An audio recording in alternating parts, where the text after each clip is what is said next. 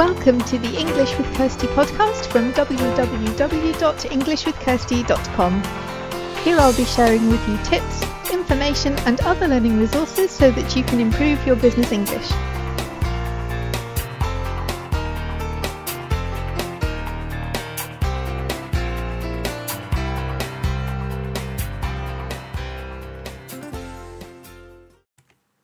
Welcome to episode 185 of the English with Kirsty podcast.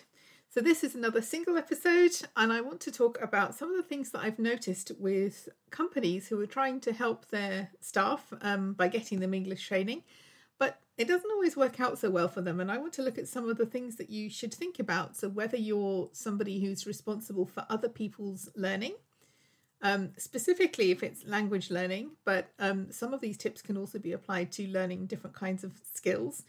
And if you're not the manager of a team or a team leader or something like that, then you can also apply these to your own learning too.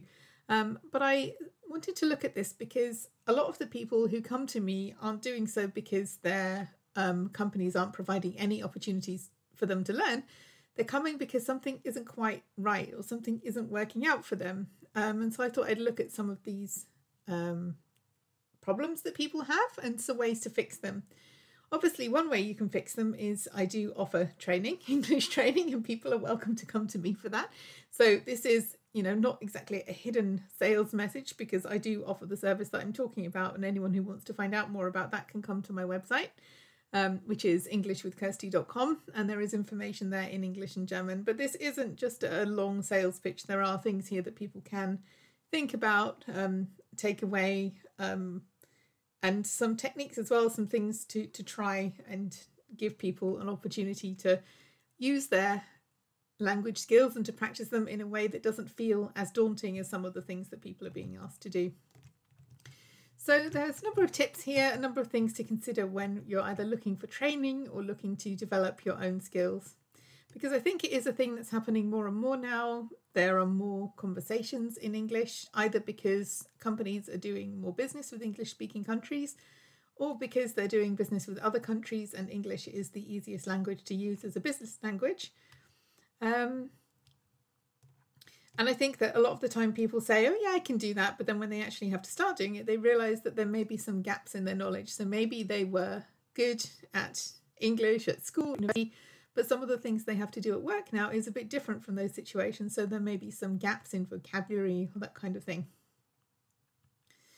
So I've got a list of things to consider here, and I'm just going to go through them. So the first thing is really to listen to people, because it's easy to think, okay, everybody in my team needs the same training, but that's rarely the case.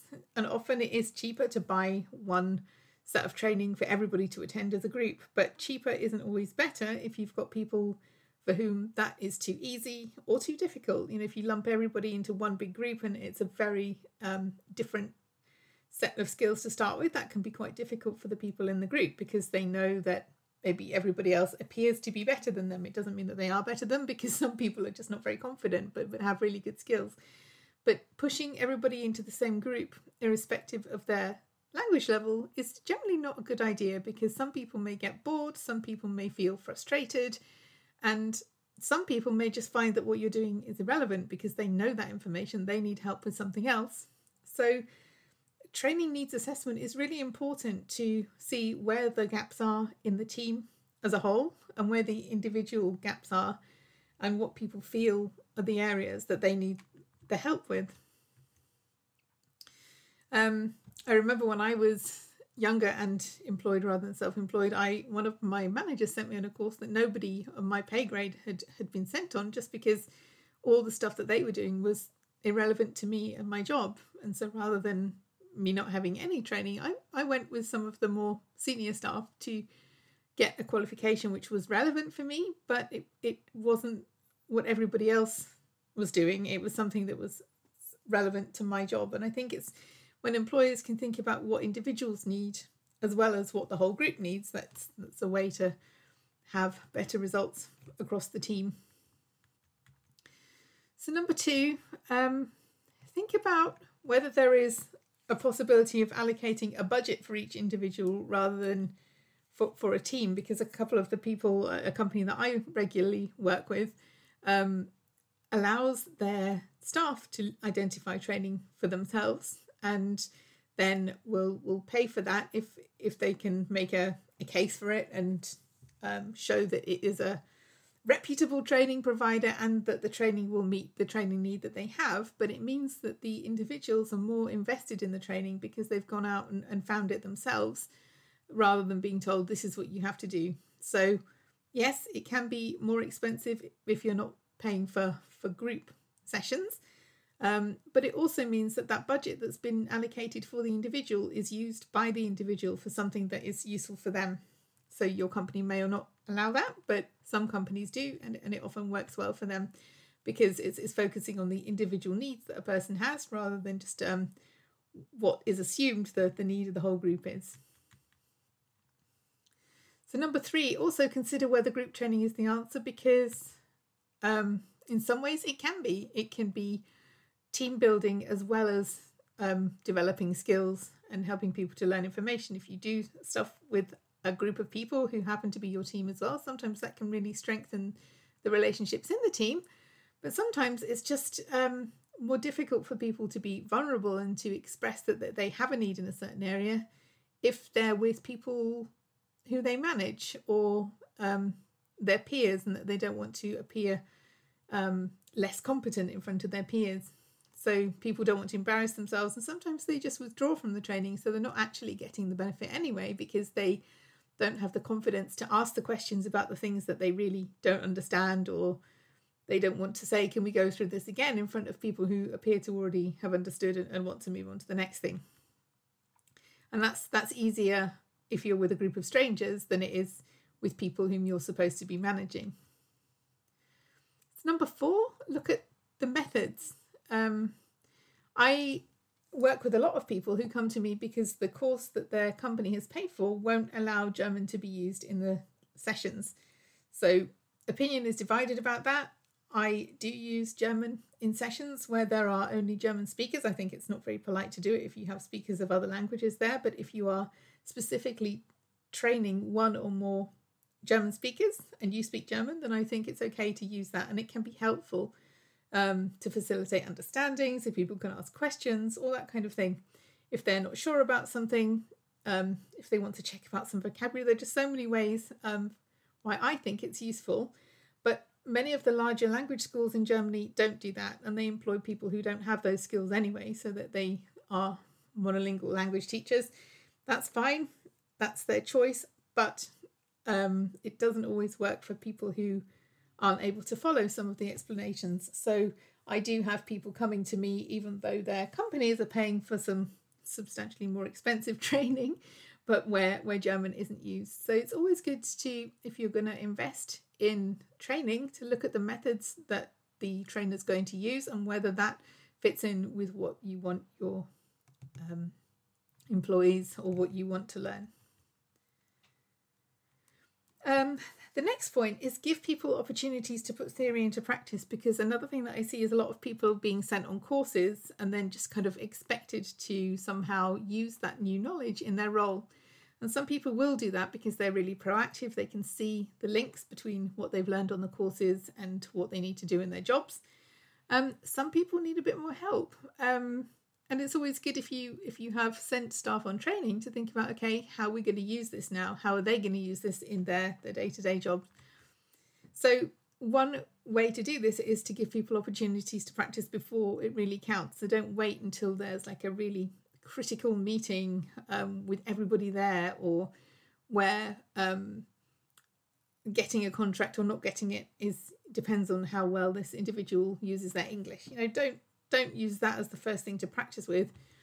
Find a team meeting, or find something for the department, or find something where they can still use their skills in a useful way, so it doesn't just feel like a practice, but it isn't as important as one of the more important meetings that they may later have to go to. So give people the chance to practice what they've learned before it is really important for them to be confident and competent in using those skills.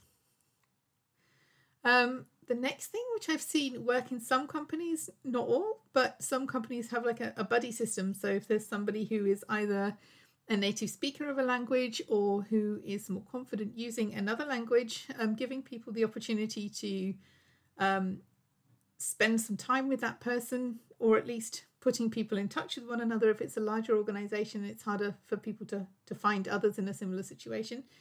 But sometimes it really helps to learn and practice with somebody else, even if it's just going for a coffee with them once every couple of weeks, or, you know, doing something like that, having a conversation that's where there's time for that allocated in their day.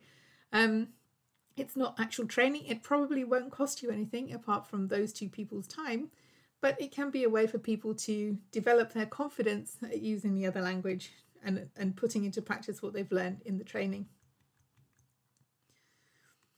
Give people the chance to try something new with support. So this is more about helping people to push their own boundaries a bit, but in a way where they know that if it doesn't go as well as they hope at the beginning, there'll be someone there to help them. I remember when I was very quite at the beginning of my career, I worked with a manager who was always interested in helping people to try something new or to do something better, and he probably knew that I wasn't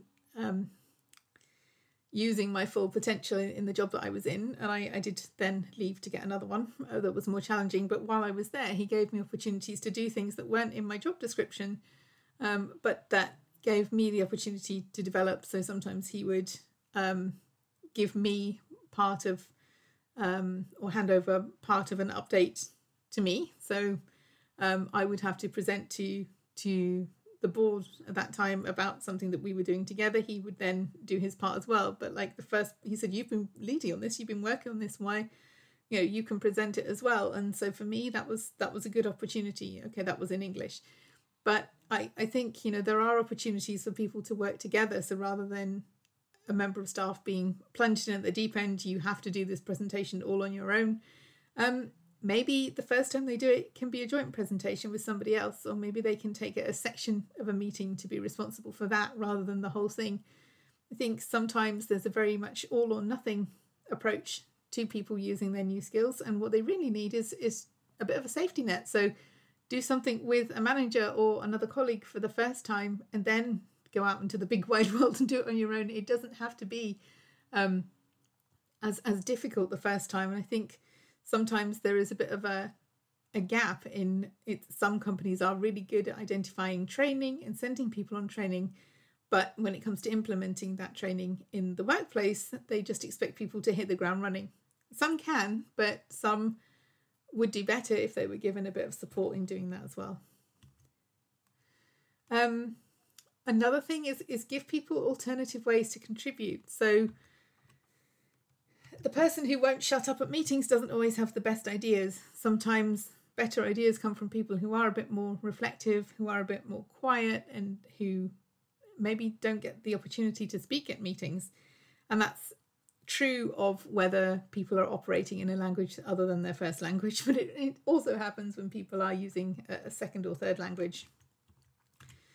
So give people opportunities in other ways. If people feel more confident writing sometimes, then let them do that. If people want to talk to you individually rather than in front of everyone else, then give them opportunities to do that. It doesn't mean that those contributions are any less valuable. It just means that people have different ways to submit them. And if you do that, then you can open up your up your mind, but up your team to receive contributions that otherwise would just have gone unnoticed when all the focus was on, you know, who's happy to speak in the meeting in front of everybody else. I think so much more now is moving to online communication. Sometimes we have chats running in the meeting, and that can be really distracting, but it can also be a way to get contributions from people that otherwise may not have spoken. And I think it's definitely important that we don't lose that if there are people who have something that they want to say. The next point, confidence isn't a sign of competence. And I often come across this with people talking about colleagues that they have who are really confident, and my customers think that those people have really good English skills, but often they're just more confident. They make mistakes. They often make accuracy mistakes that somebody who takes a bit longer to look at everything probably wouldn't make. But if everything is focused on verbal communication, sometimes those people get left behind because they're too busy thinking about whether their sentence is right or not. But yeah, it's important to wait sometimes, build in time so that it's not always the first person who wants to speak that gets listened to, but if somebody needs a bit more time to consider what they want to say, then let them do that as well, because they may have a really good idea that you would otherwise miss. So, and that goes for anything in terms of like who's going to be your representative to speak to a customer, or who's going to take responsibility for the tasks that happen in another language. The most confident person isn't always the best person for the job, and I think it's really important to remember that. And the last thing I put in speech marks, make it fun, because not everybody has the same idea of fun, and some of the things that companies do that should be fun. I think we've seen this in recent times with some of the Zoom events and what some people working in staff engagement think is fun. A lot of people just think, oh, I really don't want to do that. So it's to be taken with care, what is actually fun. But if you can do something that your staff will enjoy, to really kind of embed the learning and to help them to use the skills, especially if it's like a language, because that's something you can organize activities in that language. Again, make sure that they're activities that the staff will actually enjoy. Otherwise, you're going to be, you're not going to achieve anything. But if you can organise something that's a bit more light-hearted, less work-related, but still an opportunity for people to come together and to use their language skills, then see if there's any options for you to do that. Not everybody is an extrovert, and you'll never please everybody. So if you have one activity, it may not be fun for everybody, but then the next time try to do a different kind of activity, so at least you're making it good for some people some of the time, and it's not always the same people that like the same things. So find out what people like as well, and get ideas from the people who will be doing the activities, because then you're also more likely to have a good result. So just to go back, there were 10 points there. There is also going to be a blog post about this, so I will link to that when it's ready so that you can see the 10 points as well. These are primarily aimed at people who are trying to develop their staff and their use of language skills, but I think also some of these will help individuals who want to develop their own language skills, and people who lead teams and are developing other kind of skills that are not necessarily language related. So I hope that was useful. I hope there was something there that was useful for you. And I will be back next time with another interview.